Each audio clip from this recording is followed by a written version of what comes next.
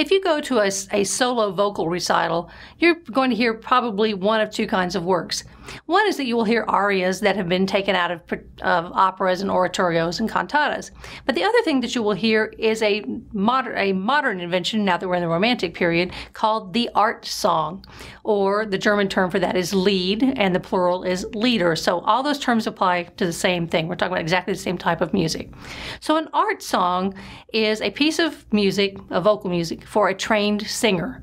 This would not have been intended for you and I to sit around our house and sing songs. So, trained singer with piano. You'll remember if an aria or a recitative from an opera would have been performed with an orchestra. So in this case, it's with piano. Now, when you go to a recital, you may also hear those arias played with piano because they can't afford to bring a whole orchestra in to play for their recital. But you'll know that it's an art song if it was really intended to be performed with piano. So, trained singer with piano. In the Romantic period, composers had tons of poetry to choose from. Poets are just really productive during this period of time. So you might hear the same poem set by multiple composers. In fact, there's a great database that has the translations for all those different kinds of things, and you can put in the name of a poem, and it'll tell you all the different composers who took that poem and set it to music. So a really good poem you might hear in 10 or 12 different versions, and that's a really kind of cool process if you wanted to go look and see how people treated it, and we're going to do a little bit of that here in just a minute. So a composer has choices. They've got their text, they know they have a singer, they have a piano. Now what are they going to do? There are two basic approaches that a composer might take to setting a poem. Now, poems generally come in stanzas, so they have sort of regularly recurring patterns. One thing that a composer might do is to make the music the same for every single verse of the poem. So just no matter what happens, the song is always the same. We call that strophic form, where the melody is always the same no matter what's happening. Let's take an example from folk music and see how that can play out in some interesting ways. Oh, my darling Clementine. In a cavern, excavating for a mine, lived a miner, 49er, and his daughter Clementine. That's our tune. So that's our first verse. Then we have the chorus. Oh, my darling, oh, my darling, oh, my darling Clementine, you are lost and gone forever, dreadful sorry Clementine. Exactly the same tune, we just have some different words. All right, so that's a kind of a cheerful tune, right? It just sort of bounces along, and even if I sang it slower, it would still be sort of a bouncy little song. So why are we sorry about Clementine? And what happened to Clementine? Why are we dreadful sorry about her? Well, if you go through all the rest of the verses of this song, you will learn that Clementine had some pet ducks, and that every day she would take them down to the water for their little, for ducky time. And then in one of the verses later in the song, she actually falls in and drowns. So that's why we're dreadful sorry about Clementine.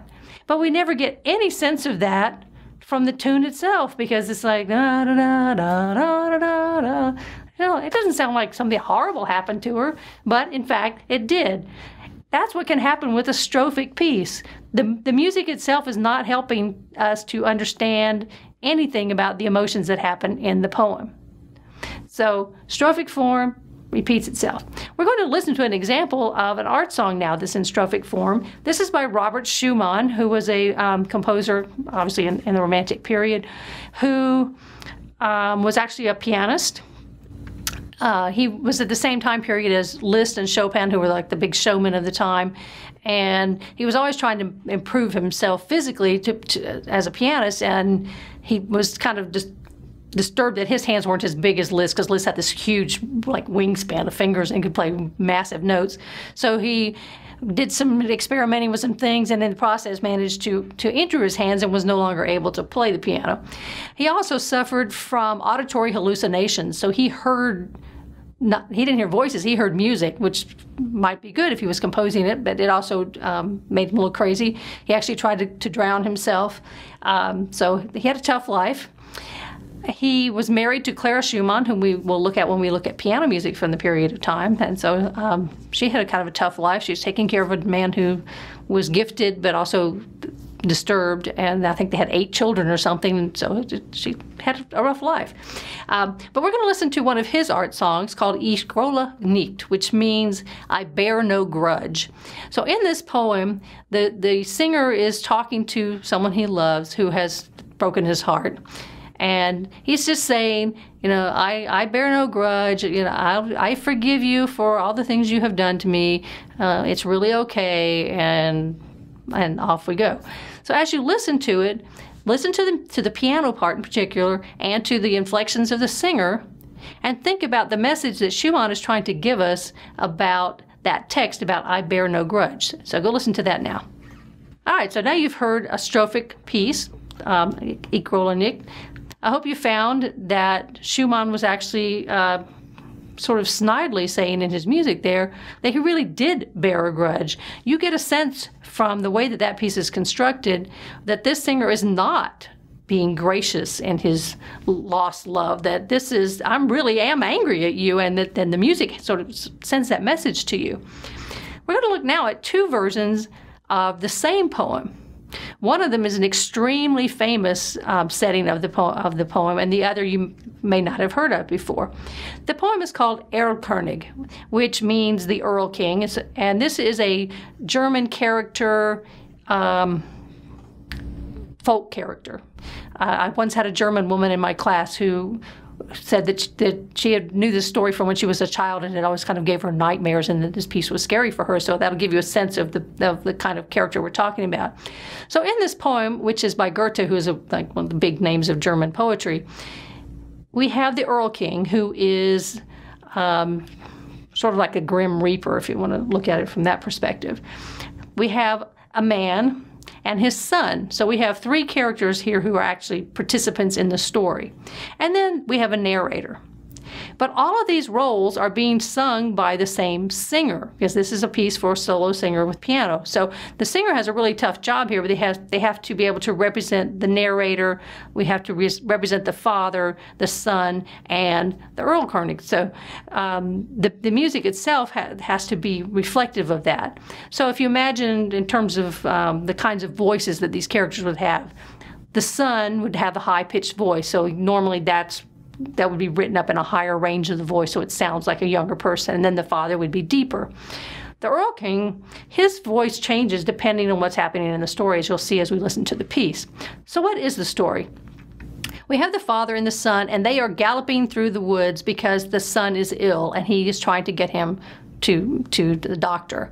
And as they fly through the woods on the horse, the child keeps seeing the Earl King, so he's seeing death out there, and he keeps, like, oh, father, I see him out there, or his hands are brushing on my face, and the father say, oh, no, that's just the mist in the woods that you're feeling, or those are just the branches on the trees, and he keeps trying to explain away what the child is seeing. At the end, the child has actually died. So it's a very sad piece at the very end. So I want you to listen to 2 different interpretations of this really powerful poem. The first is by Louis Spohr, who was actually born Ludwig Spohr, and I can't find why he changed his name, so that might be a mystery somebody could explain to me, who's a German composer who is right in that transitional period between the classic and the romantic period. But this is a very short period, so everything had to be sort of fast anyway. So we have his setting of this particular poem. And then I want you to listen to the very famous version of it by Franz Schubert, who also was in that transitional period. And Schubert didn't live very long. I think he was in his 30s when he died. So he just sort of crossed over the period and did a lot of wonderful music. He wrote like 600 art songs. He was a busy man while he was alive. But his version of the Erlkönig is the very famous one that you would hear if somebody said, oh, I heard that piece. That would be the one we're talking about. So I want you to listen to those 2 pieces and think about not only how the vocal part works and how the composers make it so that you can tell the difference between the narrator and the man and his son and the Earl King, but how does the piano part help or not help the story? And this is a dramatic story. You know, we're running through the woods and we have scary things in the woods. We have a frightened child and a father who's trying to soothe him. And we have the Erlkönig who actually speaks, and it's like, come with me, you know, he's like, you know, I've got candy for you kind of approach to luring the child to go with him. So think about how the composer works all that and see which one you like better. I'm not going to say one's better than the other. They're just different. So see how these two different composers take exactly the same text and do something different with it. Now, I did say, you know, there were two things that you could do. One was to be strophic. The other is what we call through composed music. So in a through composed piece, the composer is going to change the music to reflect what's happening in the story. So it won't be just the same old melody as the piece goes along. So as you're listening to these two versions, also think about that. Does the composer use the same melodic structure throughout, strophic, or does he take the music and do something different with it to reflect what's happening in the poem, which would be through composed? So enjoy the two versions of the Erlkönig, one by Louis Spohr, one by Franz Schubert.